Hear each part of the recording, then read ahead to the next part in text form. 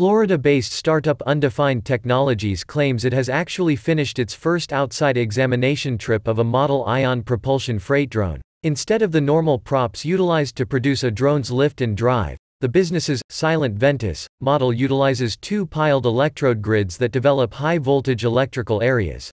These areas ionize oxygen and nitrogen particles airborne to totally free electrons, charge them favorably, and thrust them downwards.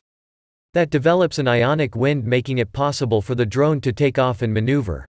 NASA has actually mainly made use of ion propulsion to supply highly efficient drive for spacecraft and satellites. One of the prime marketing factors of the ion propulsion drone, contrasted to standard propeller-only designs, is that it generates reduced sound. Undefined Technologies claims to have actually lowered the sound level developed by the drone from around 90 decibels, dB, with its first 25-second interior examination trip in 2020 to listed below 75 decibels with its 4.5-min exterior examination trip. It intends to minimize this to less than 70 decibels by the end of 2023 and have the drone prepared for business rollout in 2024.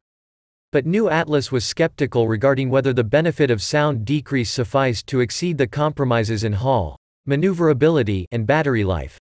It explained that U.S. drone distribution business wing has actually currently gotten issues regarding the sounds of its drones, which were 69 decibels at a 15-meter range in 2019.